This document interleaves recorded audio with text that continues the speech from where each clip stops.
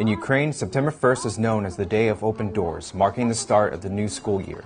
For students in Starychi, this year also was a celebration of their newly renovated school, made possible through the support of European Command and USAID. Well, the most important thing to us is to give the children a place to help foster education. So even some of the most basic infrastructure, redoing walls and floors, and making the place more comfortable for learning is our first focus. UConn contributed $300,000 to the renovation project on the school, which serves a predominantly military community. Soldiers from the Office of Defense Cooperation and the Joint Multinational Training Group Ukraine attended the celebration.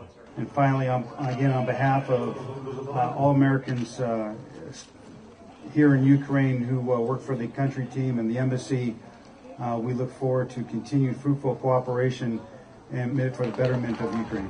Army Sergeant Jacob Holmes, U.S. Army Europe, Yavrev, Ukraine.